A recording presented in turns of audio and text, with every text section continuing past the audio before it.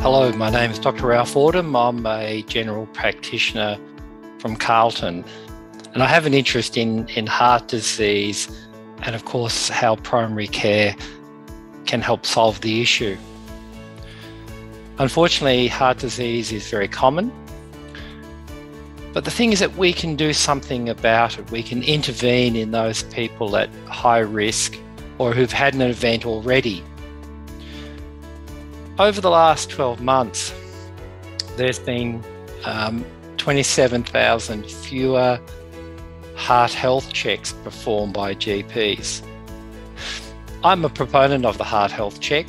I think it allows us to focus on people who may not have declared themselves as being at high risk, to sit down with them to make sure that they know their numbers and are aware of their risk. The National Heart Foundation have produced a huge amount of resources that make it easier for practices to implement this in a systematic way. And I underline the systematic because we really need to be very deliberate about our heart health checks to make sure that we actually capture everyone.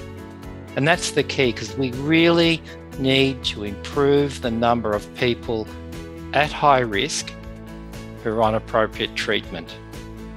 I would encourage you to go to the National Heart website, have a look at the Heart Health Check page and look at the resources, and please implement it into your practice.